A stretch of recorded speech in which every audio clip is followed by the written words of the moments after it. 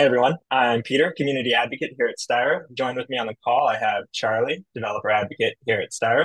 Today we're going to be talking about uh, Styra Load and performance benchmarks against regular OPA. So Charlie, why don't you get us started and run us through the script that we're going to be using today. Sure. So we've created a benchmark script to compare OPA and load. It's quite a simple script, really. After printing out some of the parameters used to start the script, it starts up an OPA instance and waits for it to load in what could be quite a large bundle. It then uses the Grafana K6 benchmarking tool to run some HTTP requests against that OPA instance to test its performance. And then we shut down OPA and do exactly the same thing for load immediately afterwards. And once the test is completed in both cases, the results are printed out to the console.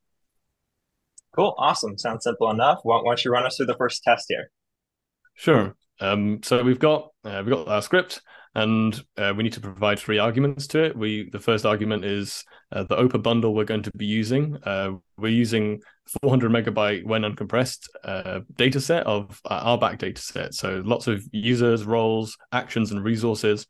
And we've got a bundle which has been formatted for OPA and one that's been formatted for Styra Load.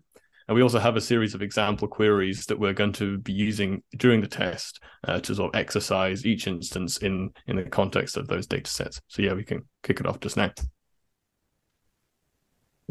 So yeah, the first thing we see is the different versions of both OPA and load that we're running, along with the version of the benchmarking tool, K6. So yep, OPA started and the requests have been run against it, and we can see how many requests per second and the memory that it was using. Now the test is also finished for load as well. So yeah, we can compare and we can see. So looking at the results, we can see that load is doing nearly 13,000 requests per second in the same environment where OPA was managing to do about 7,500 requests per second. It's a good improvement there. And yeah, obviously in the memory as well, OPA's used nearly 7 gigabytes of memory, while loads used about 1.3 gigabytes. So again, quite a good improvement.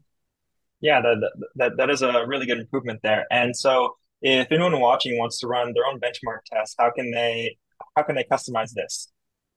Yeah, so we have a number of example data sets of different sizes that we've generated and are available in our example repo. But if you want to generate your own, we have a script to do that for you. So first thing you need to do is describe what you want your own example data set to look like. So how many users, roles, resources, and actions in an example RBAC scenario would you like to have? Something that's representative for your organization or for use case. And so once you've configured the parameters in here, you can run the generate script. We're actually using OPA to generate the example, the bundle of data that's going to be used, and that's saved into the bundle directory, which you can then use to build a bundle for OPA and then convert one for Styra Load as well. Cool, awesome. Well, thanks for running us through that, Charlie, and thanks to everyone watching. See you guys next time. Thank you.